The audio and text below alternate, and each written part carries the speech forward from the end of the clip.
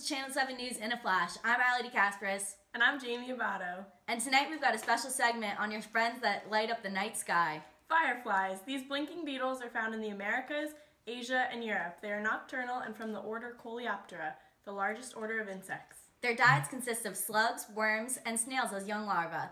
They live for 1 to 2 years as larvae and 21 days as adults.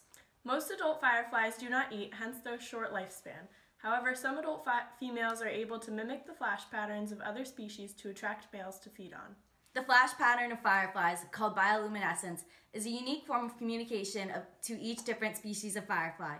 The flashes are used to communicate information about the male as well as mating potential. The mating season typically lasts about 2 weeks every year around the late spring. An unusual phenomenon involving these flash patterns occurs every year in the Great Smoky Mountains National Park, Tennessee. Reporting live from the scene, Samantha Swanson's got the story. Thanks, Jamie.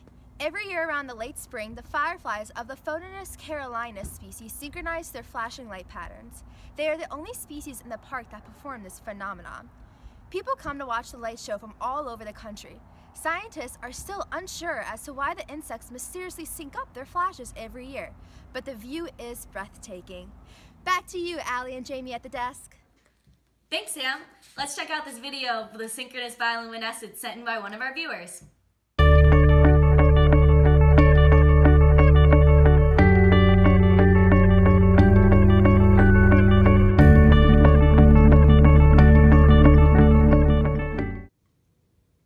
Bioluminescence is a result of oxygen mixing with a chemical called luciferin in the firefly's abdomen. The insect takes in oxygen via the spiracles at a rate unique to each different flash pattern. This reaction is extremely efficient with nearly 100% of the energy given off as light. In comparison, an average light bulb gives off only 10% of the energy as light and 90% as heat. Unfortunately, people suspect that firefly populations are declining due to light pollution, pesticides and herbicides, and drier conditions. Sam? Light pollutants caused by artificial lights prevents fireflies from finding their mates, and this can be detrimental to the population as a whole. Here, at Smoky Mountains National Park, we try to limit flash use and light use in general areas after dusk.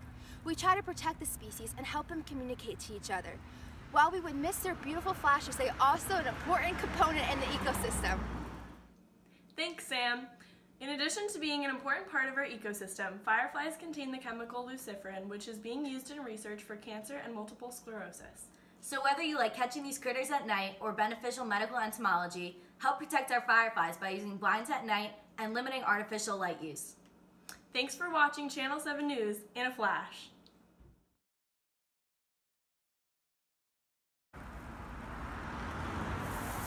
Fireflies.